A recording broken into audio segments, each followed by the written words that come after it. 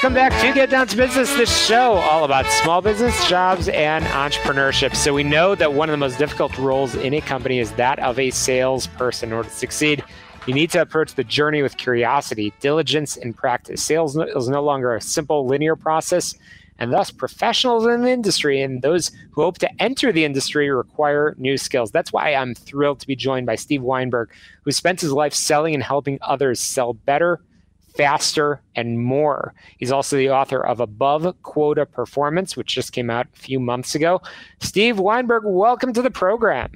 Thank you, Shalom. It's nice to be here. It's good to have you. It's good to have you. So we know that 50%, more than 50% of sales professionals regularly fail to achieve their annual sales targets. Why do you believe that is, Steve? That's an astonishing number, isn't it? When I began my book, I did research on this, and I found a lot of credible sources, about a dozen of them, that estimated that the amount of failure of salespeople to reach their quota was anywhere from 46% to about 65%. So I settled in on the number of 50%. I figured that was a safe number. But it seemed, and by the way, this has been the case for many years, at least according to my research, at least 25 years, that it has been that way. And companies have seemed to accept that as a given. And that's a separate topic as to why they've done that. But your question is, why does that occur? If you ask salespeople why that happens, they'll tell you very simply that their quotas are too high. But that's not the case, because 50% don't make it, but then 50% do make it. So that's evidence that the quotas are not too high. But the other, I would say, the main reason for the failure is that most salespeople are calling on the wrong prospects, and they're not identifying who they should call ahead of time, and they're wasting a lot of time calling on people that will never buy or will buy from their competitor. I would say that's the main reason for that. They're also not understanding. Salespeople really don't understand who their main competitor is. And if you ask salespeople who their main competitor is, they'll give you anywhere from 1 to 5 names of the companies that they normally compete with. But their main competitor is do nothing. And if the salespeople don't go into an opportunity prepared to compete against do nothing, then they'll probably lose the sale. Sure. Again, I'm chatting with Steve Weinberg. I know Steve has spent over 3 decades of leadership experience in sales, including some companies that many of our listeners are familiar with, including Dun & Bradstreet Software, Deloitte and Touche. And Steve has a bachelor's in economics and business administration and an MBA, is also a CPA with experience in accounting, consulting, and a graduate level economics instructor. Steve, what you're touching on is really, really interesting, because especially as we look at the end of the year, when everybody's sort of looking at their numbers, there's no other industry, there's no other profession where a pattern of low performance success would be tolerated. And like you said, there are those that are meeting and even exceeding their quotas. So it is possible. Steve, this is an interesting time to have this conversation when we're sort of everything's all about innovation. I know you're a big fan of LinkedIn. How do you suggest that even small business owners and entrepreneurs that might be sort of digging in to how they can find prospects and close sales, what are some of the new trends that you would recommend our listeners pay attention to? Well, first of all, everybody should be on LinkedIn. If you look at the statistics that they publish, the number of business people, business executives, small business, medium, and large business executive that are on LinkedIn are in the hundreds of millions, and it's on a global basis. So if whether your market is regional or national or global, you'll find people to sell to in LinkedIn. Now, most people are familiar with LinkedIn as a tool for managing their career and looking for career opportunities. But I found, and I was an early adopter of LinkedIn going back to, I think, 2008. But I found that LinkedIn is a very good tool. I call it my secret sauce.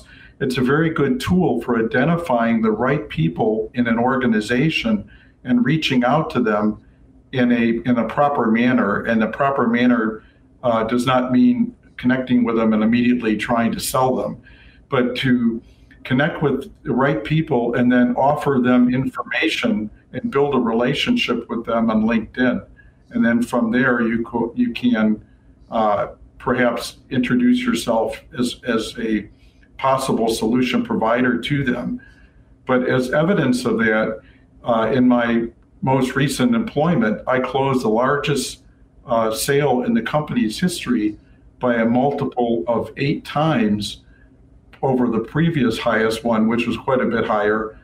And I found the prospect on LinkedIn and was able to approach that person by following the first thing I did was I followed the company.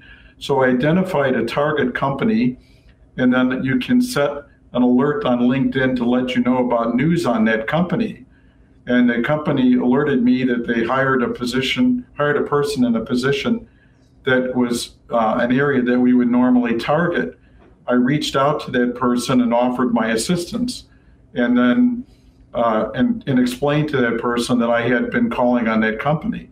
Shortly after that, he accepted my invitation and then told me that that he had a project in which he thought I could possibly help them. And from there, well, Steve, I've got to cut it off over there because I want to make sure we can squeeze in a little bit more of your tips, tricks, and advice after the break. I'm chatting with Steve Weinberg, the author of Above Quota Performance, just published in September. It's a great read, and you can find out more about Steve and his book, steveweinbergsales.com. But again, a quick break. We're going to continue our conversation in just a moment. Don't touch that dial.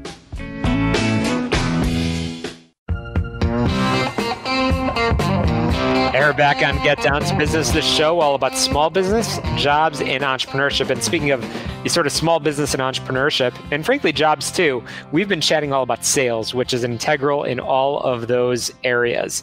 And that's why this book that we've been chatting about, Above Quota Performance, written by Steve Weinberg, a sales leader who has spent over 3 decades of leadership in sales, is absolutely a must read. So Steve, we've been chatting a little bit about LinkedIn. You've been sharing your really, really practical advice and experience, but Above Quota Performance, it's not just a read, it's a guidebook. Steve, what will our listeners walk away if they pick up a copy? I think they'll receive a lot of ideas and tips that work for me over the years. And many of them are very non-traditional and different from what sales trainers will tell you today and in the past. I came up through accounting and moved into sales. I didn't have a lot of sales training, so I learned a lot of this on my own. But very quickly, one idea that I have in the book is to welcome objections. And this is like heresy for a lot of sales trainers. But for me, it made a lot of sense to understand why somebody wasn't buying. So if they didn't voice objections, I would even ask them for objection.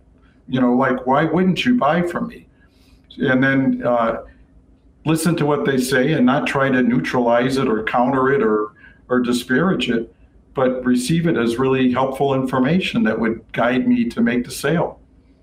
Yeah, that's fantastic. And that's why everybody needs to look at this, whether you are in sales yourself, whether you're a business owner, or frankly, even if you're looking for a job, because frankly, I believe every single position these days is truly about sales. And there's some really, really staggering statistics that we were talking about before.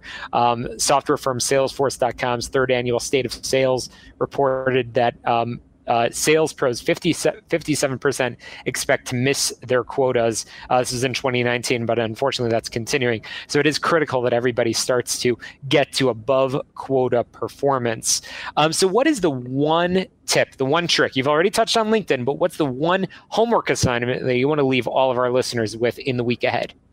Well, I think people ask me what the number one mistake salespeople make, and it's actually a very simple mistake. Salespeople just don't listen. And they need to improve their listening skills.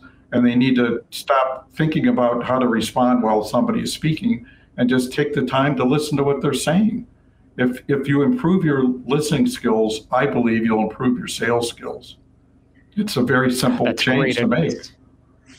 That's great advice. That's a great mindset change to make as you move into the year ahead. Listen more. Steve, I've learned so much in our conversation. I can't wait to have you back on real soon, but definitely this is definitely a New Year's resolution kind of thing. This is definitely a good purchase that folks can make so they could get it on their doorstep before New Year's. Steve, how can we get in touch with you and how can we pick up a copy of the book? Well, you can pick up the copy of the book on Amazon.com or BarnesandNoble.com or BooksAMillion.com. And my website is www.steveweinbergsales.com. And that's STEVEWEINBERG.com.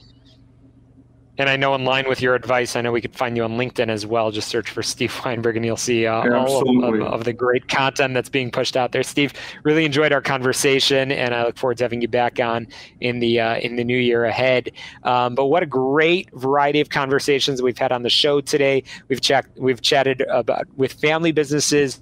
We've talked about probate law. We've talked about overcoming adversity. We've certainly talked a little bit now about sales. So much advice. I encourage everybody, again, subscribe, rate, review, and share on this podcast, all about small business jobs and entrepreneurship, so you don't miss a single episode. You can get on my website, shalomklein.com. Check out our sponsor, Tom Mirabali, healthplanchicago.com, for all of your health insurance, Affordable Care Act needs. But a great conversation indeed, and I look forward to sharing more with you, our fellow listeners, in the weeks ahead. We'll be back Sunday at 6 p.m. Central Time right here on AM 560, The Answer to Success. Let's get down to business.